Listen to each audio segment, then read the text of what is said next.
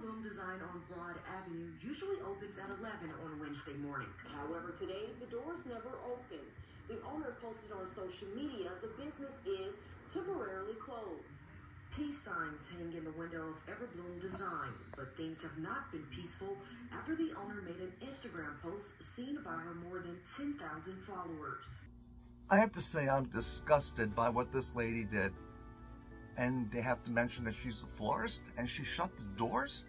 How many people gave her an order for a centerpiece for next week? She's got a job and a business to run, and you're going to take a position like that and hurt those that trusted you? And you think that people are going to understand you and give you any kind of compassion?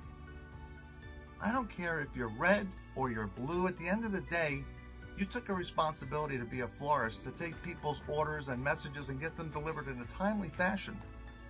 Never should this stuff be involved or happen in a flower shop. So I don't know how far this is going to go, but I just want the public to know your local florist is never going to do this to you. This is an individual case. It would never be repeated, and I will go on record saying that. You are welcomed, and we ask you to please shop local when you want to send flowers, especially for the holidays. And even if it's out of town, trust your local florist. They're going to unconditionally guarantee your order, and they welcome your orders.